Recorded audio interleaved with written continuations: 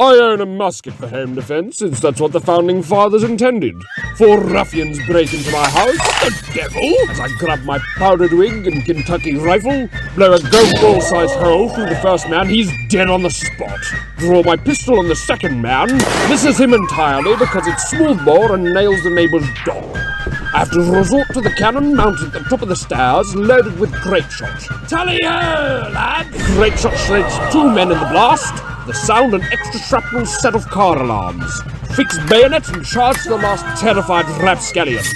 Bleeds out, waiting on the police to arrive, since triangular bayonet wounds are impossible to stitch up.